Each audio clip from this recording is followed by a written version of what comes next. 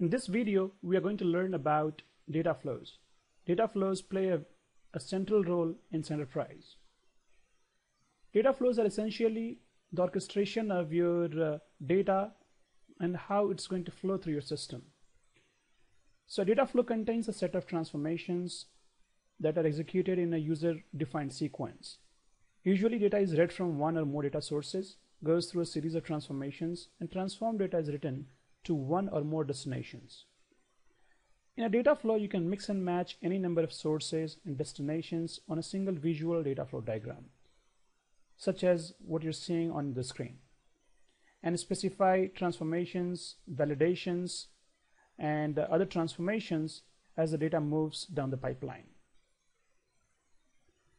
Centerprise data flows help you build seamless integration between data sources and destinations, helping you integrate applications within the enterprise as well as integrate outside customers. I have shared on the screen one moderately complex data flow. To create a new data flow, you go to File, New, and click on Data Flow. You're presented with a clean slate that is a blank designer on the right hand side and all these items in the toolbox on the left hand side. You can drag and drop these items from the toolbox onto the designer to create your flow. You can create items such as the sources, the destinations, and transformations. Let's go ahead and create a very simple data flow that we can use to learn the basic concepts inside a flow designer. So let's go ahead and drag and drop one Excel workbook source, and let's go to the properties to specify the properties for the source. When I go to the properties, I'm presented with this wizard, and this wizard will walk me through all the different steps, and it will ask me all pertinent questions about the source, and at the end of the process I'll be done with creating the source. And navigation for this wizard is by clicking on these two buttons at the top left corner. So in the very first page, let's go ahead and specify where my file is. I specify this customers.xls, that is my source file, and I click on this next page button, and it shows me the layout for this source. I can go to the next page. If I want, I can go back to the back page by clicking on this previous page button. So this is how the navigation works. I click on OK and my source is ready. You can click on this chevron to expand this box, and it shows you all the items and all the attributes of the source, and these attributes being the fields inside my Excel source. There is a collapse and expand feature here, so if you want, you can collapse or expand this tree. And these triangles on the right hand side, they show the port. That means this is the outgoing port, and this is what is going to be used for a mapping. Let's go ahead and create a destination so that we can see the different concepts of destination and the mapping. In this case, I'm going to take this data and put this data into a database table inside a SQL Server database. So I drag and drop database table destination from destinations, and you can see here the header is yellow, and that depicts it is a destination, and the green header shows it's a source. Again, I go to the properties and I'm presented with the wizard. This wizard in the very first page is asking about the connection information for the database table. I'm going to use one of the recently used connections, test the connection, and go to the next page. And in the next page, it is asking me which table I want to work with. I'm going to pick the table that is existing table here.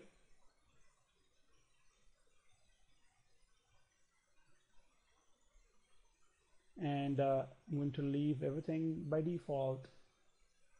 Go to next page. It shows me the layout. Go to the next page, and this is the last page. I click on OK, and my destination is ready. So if I click on the chevron, it shows me the details of this destination. As you can see here, the destination is a more complex tree, and it has input and output both. So if I expand the input tree, you can shrink or expand these boxes using these green handles around the periphery of this box. So I expand it a little bit. You can see here this is input, and you can see here the ports are on the left hand side. That means in the mapping the data is going to come into the input, and if I expand the output, the ports are on the right hand side. That means the data can go only out of this output ports. So let's go ahead and have a look at the map. Map is a very key concept in creating any flow, and map depicts that how data is going to flow. In this Excel source, if I right click on this box and preview my data, it shows me this is the data, the customer, the company name, the contact name, and so on and so forth. So these are the pieces of data and how they're going to go into destination. I drag and drop the customer onto the customer ID in this case, and you can see here immediately there is a line drawn between the port of customer, that is outgoing port, and incoming port of customer ID. And this line represents that there is a map between customer and customer ID, and the customer source data is going to go into this column inside the table. So that is the meaning of a map. To create maps, one way I already showed to you, that is drag and drop the field onto the destination field. Similarly, I can drag and drop the company name at the top of company name, and it creates the map. Or second way is, if you hover the top of this outgoing port, you can create a line and it can go directly into this input port for the destination. That's the second way to create the map. In the designer, you can undo any of the actions that you performed. So let me go ahead and undo all the maps. Now we don't have any maps. The reason I did that was to show you the auto map feature in Centerprise. You can see here many of these fields, they are common between the source and destination, and there has to be a feature which can automatically determine that what fields are matching and create a map between the fields. For that, you drag and drop the top node at the top of the top node for the destination. In this case, Excel source goes at the top of this input insert, and immediately you can see here it has created maps for all the matching fields. The company name is going to company name, the contact name is going to contact name, and so on and so forth. Only that customer and customer ID, they were not mapped because the names are not matching. In this case, I'll create manually a map between these two. So that's how you create a map between two different ports and two different entities. For the layout, there are other options available to you. Let's go ahead and have a look at those. You can see here the first option is auto layout diagram. If I click on that, it does an auto layout and puts them into the optimal place. The same, my data flow is very complex. It will try to optimize the visual representation. So if I go back to the original data flow I created and click on the auto layout diagram for this, you can see here, this is what application thinks the optimal layout.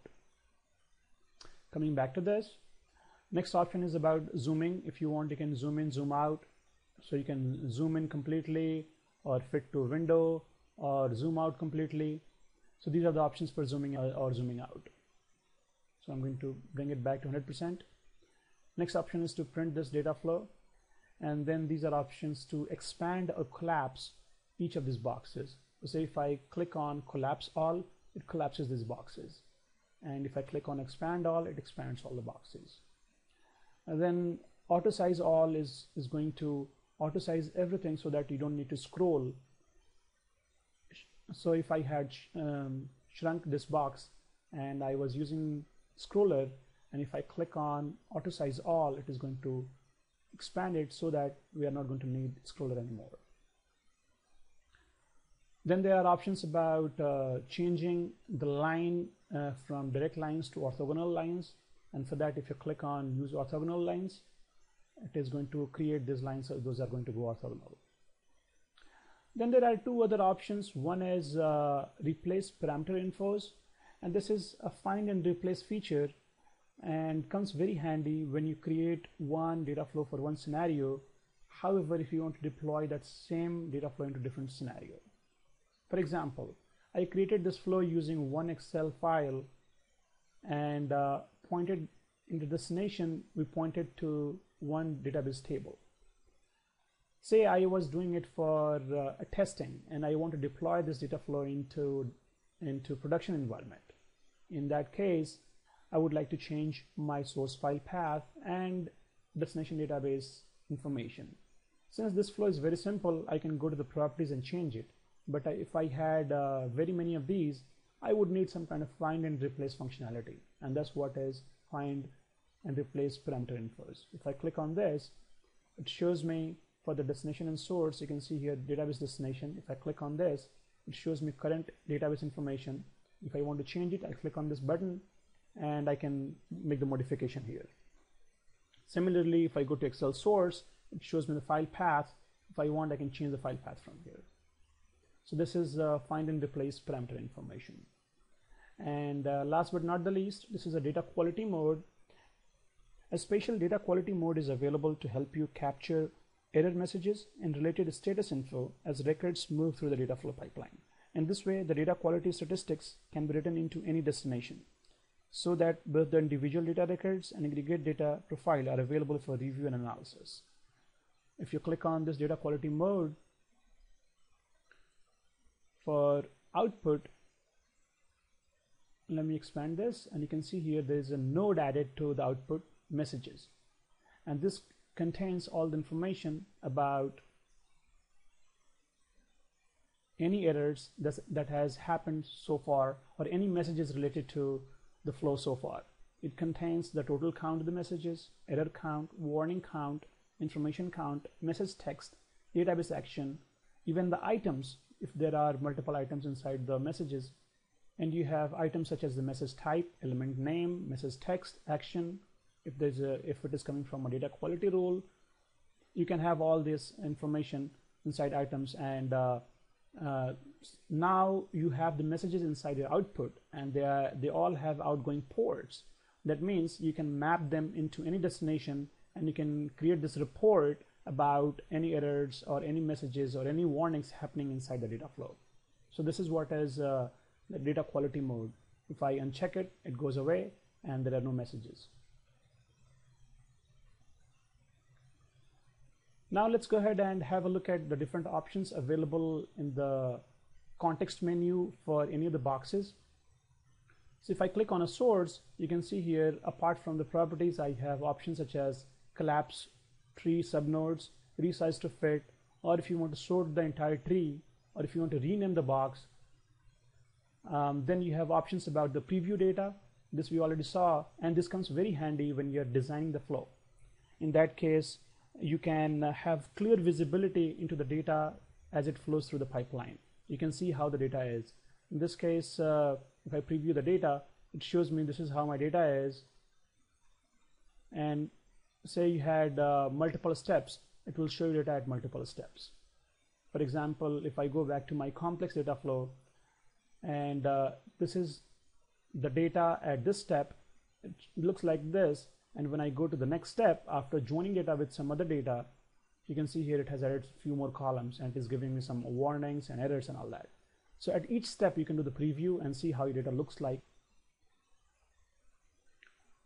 Then coming back to the next option, that is quick profile. You can quickly profile your data and see how it looks like. So if I do quick profile, you can see here it shows me the total number of records is 91. If I keep expanding, you can see here for each of the fields, it shows me for the customer, the company name, and the contact name. It shows me the data type, null count, null percent, error count, error percent, warning count, warning percent, minimum value, maximum value, sum, and all that.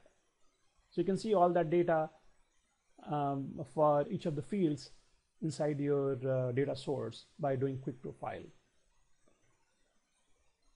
From inside the application, if you want to edit the file, you can click on edit file, and depending on if it can be opened inside the product, it will be open inside the Centerprise product. Otherwise, it will open using the appropriate program. So in this case, it is Excel sheet. If I click on edit file, it will open the file using Excel. As you can see here, it has opened it.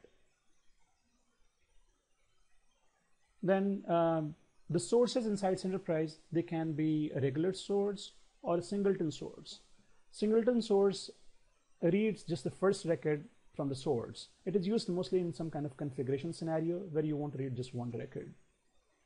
Then there is an option to generate XML schema from the layout, and it comes handy when you're dealing with tree layouts. In those cases, you can directly create the XSD for the layout and use that to create further layouts. Then you have options to delete, cut, copy, and paste. Say for example, I want to copy this and paste again. It creates a copy of it with a suffix of 2. Let's go ahead and undo it. The context menu options change slightly depending on which box you are at. We just saw all the options for the Excel source. If I go and right click on the destination database, my edit file option changes into view table data and view table schema. When you click on view table data, the application is going to run a SQL query and run you the real data from the table. Let's go ahead and click on that, and you can see here from the customers table, it ran the SQL query and shows you the real data from the table.